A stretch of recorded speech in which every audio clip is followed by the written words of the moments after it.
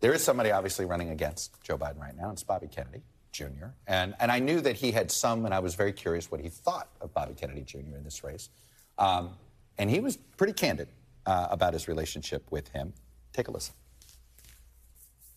You have a relationship with his son?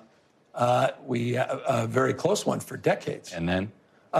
Obviously, points of view that have diverged pretty significantly and consequential. Did you try to encourage him not to run? No, I would never do that.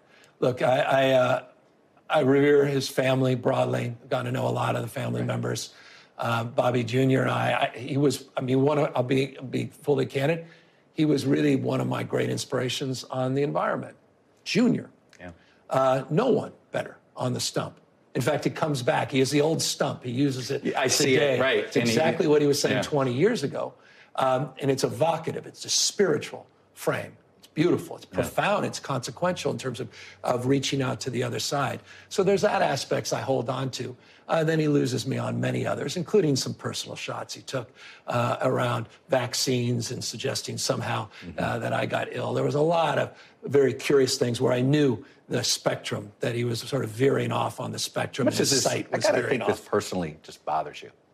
It disappoints. It's like losing a friend, right? Yeah. I mean, and there's a reverential aspect to it. Of course, we disagree on Sirhan's release as well, and many different things. So look, I wish him only the best. I mean that.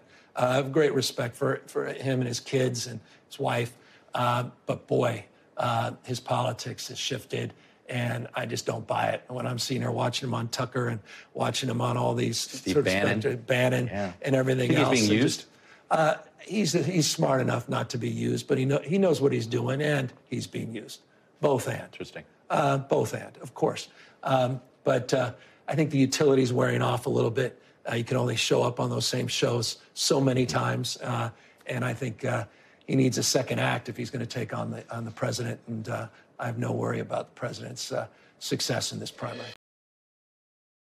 Thanks for watching our YouTube channel. Follow today's top stories and breaking news by downloading the NBC News app.